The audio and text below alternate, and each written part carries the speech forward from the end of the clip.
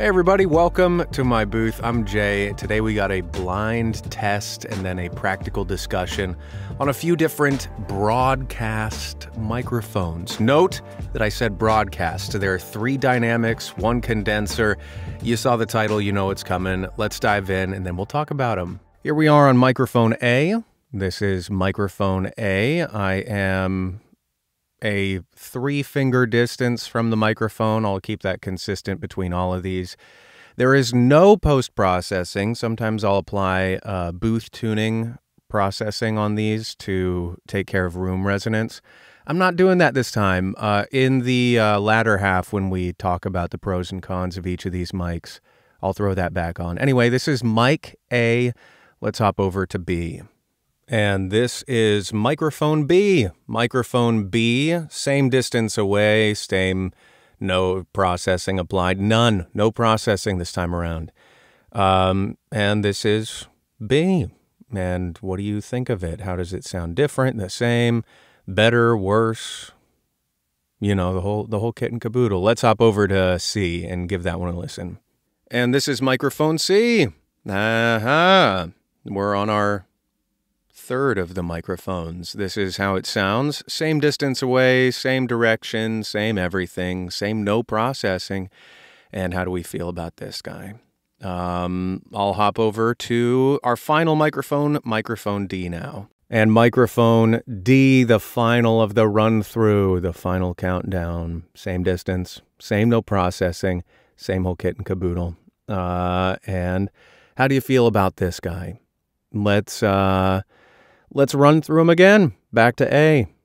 And here we are back on microphone A. This is microphone A once again. And how do you feel about this one relative to the others? It's here. It's doing its thing. It's a microphone. Let's hop back over to B and continue. And here we are back on microphone B. And same deal, same distance, same whole spiel. It's a microphone. Here's the background sound, if that's something that appeals to you in terms of knowing your microphones. I don't know if I did that for the first one, but yeah, we'll figure it out. Anyway, let's go over back to C and see what's up there. And we're back on microphone C. And, you know, in listening to all these, I don't know.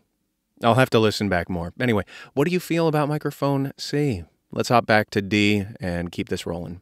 And back on D. How do we feel about D? Let's hop back to A for one final run through. And for the last time, back on A. One day when Christopher Robin and Winnie the Pooh and Piglet were all talking together, Christopher Robin finished the mouthful he was eating and said carelessly, "I saw a heffalump today, Piglet." One day when Christopher Robin and Winnie the Pooh and Piglet were all talking together, Christopher Robin finished the mouthful he was eating and said carelessly, "I saw a heffalump today, Piglet." One day when Christopher Robin and Winnie the Pooh and Piglet were all talking together, Christopher Robin finished the mouthful he was eating and said carelessly, "I saw a heffalump today, Piglet." One day when Christopher Robin and Winnie the Pooh and Piglet were all talking together, Christopher Robin finished the mouthful he was eating and said carelessly, "I saw a heffalump today, Piglet."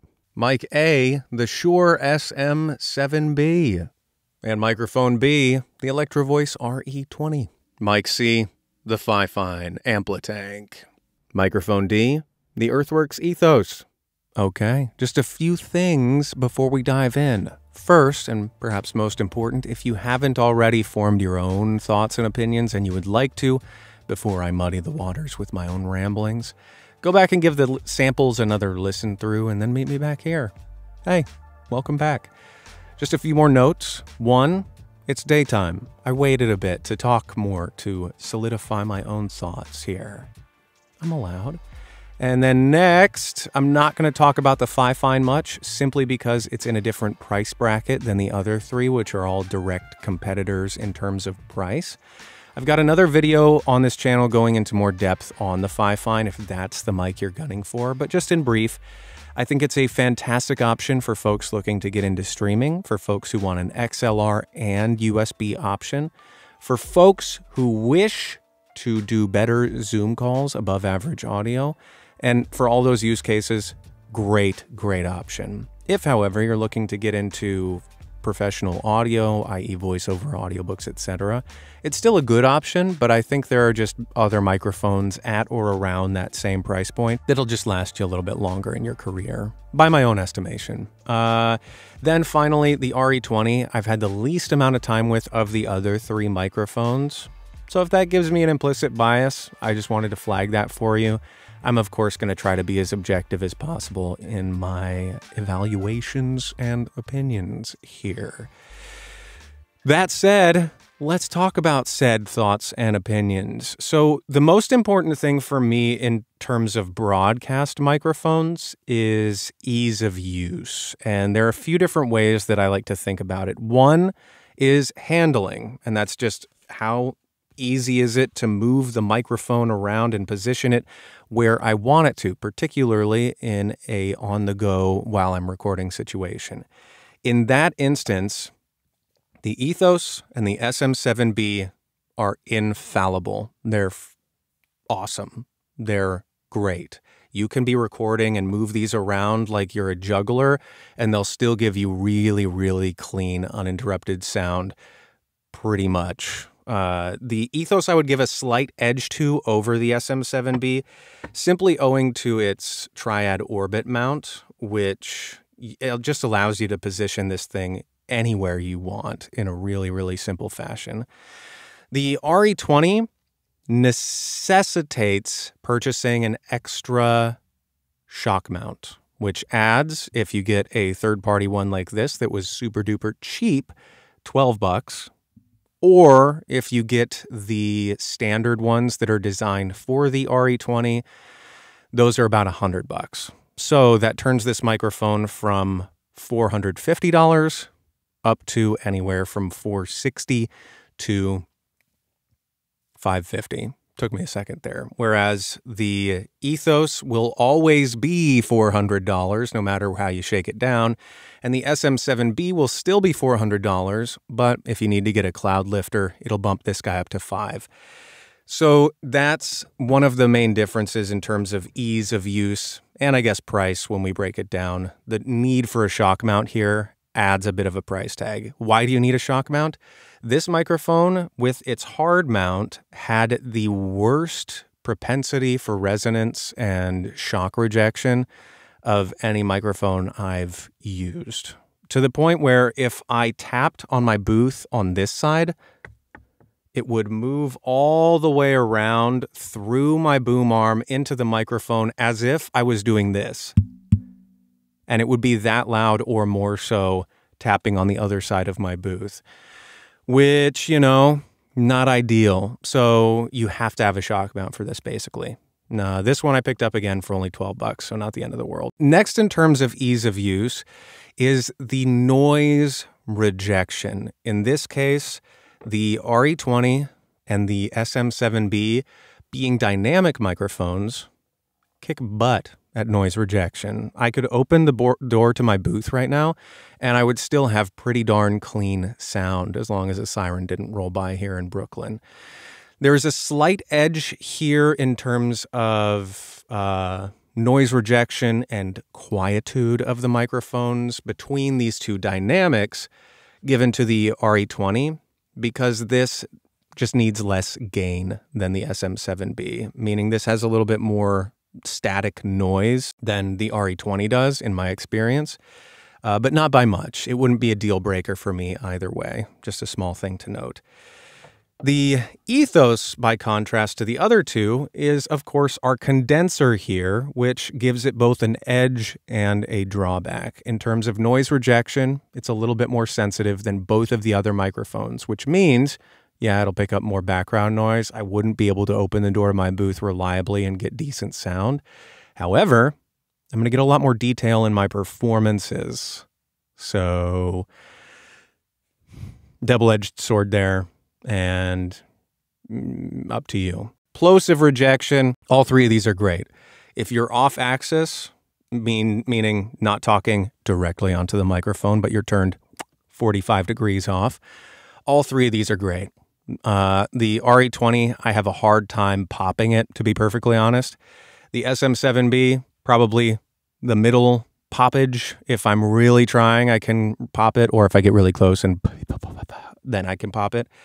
The Ethos, I popped this one the most of these three, but it's still really good at plosive rejection. Let's put it that way. So there's that. Now, all things considered in terms of ease of use, they're all really great. They are all plug and play. You don't have to do any fiddling with EQs or yada, yada, yada. They all sound great out of the box. Plug them in, go. The biggest thing for me is probably the need for a shock mount with the RE20. And that's the thing that would be the big deciding factor between them. There you go. Ease of use. Done. Let's talk tone. The RE20 has this really lovely high presence boost a bit that gives it a forward-leaning, energetic, or energized sound. It's almost like it's grabbing your attention a little bit more. It's marketed somewhat as being condenser-like in its sound profile. And I agree. It sounds very condenser-like of the dynamics that I've tried. So you could think of this one as the most like, ooh, energetic, forward-leaning, exciting, almost radio broadcast. I've seen that thrown around quite a bit here on YouTube. And the Ethos and the SM7b, a little bit more laid back, a little bit more relaxed, a little bit more podcasty in terms of sound profile. Does that mean that any of these can't be used in either application? Absolutely not. And in fact, that is not the case. They're all used in all applications. But if you were to be really reductive about it, that's sort of the tone. Let me pop on another mic and we'll keep talking. There's not a lot to say more, but I just wanted to touch back with our good friend here, the SM7b. I do think that it has, there's something to me about using this that is very comfortable for me. I don't know why. I don't know if it's the tone of my voice through it or if it's the fact of using it, but it's just really comfy to use. It feels cozy to me. I don't know what that means, but yeah, I think I've covered most of the points so far that would delineate the three of these. But if I were to pick a favorite among them, you know, I really do think that it's somewhat a project-to-project thing for me personally at this point. And it would just be a personal preference deal. If you like one of these microphones over the others, there you go. That's the way to do it. But I don't think any of them are going to win out categorically across the deal. Yeah, so there's that little snafu to throw in there. I do notice relative with this microphone relative to the other two, this microphone I tend to find myself pushing on occasion. In other words, occasionally I'll find myself using more effort with the SM7b if I'm doing a narration, say, than with the Ethos, or in my limited experience with it, the RE20 as well. And I think that's owing to the sensitivity and sound profile of both of them. Let's pop on the Ethos one last time and wrap things up. So, yeah, I mean, I really like this one. I really like the Ethos. I do really like using the others, but there's something about this guy that really, it floats my boat, as it were. I didn't talk a ton about this in very concrete terms, but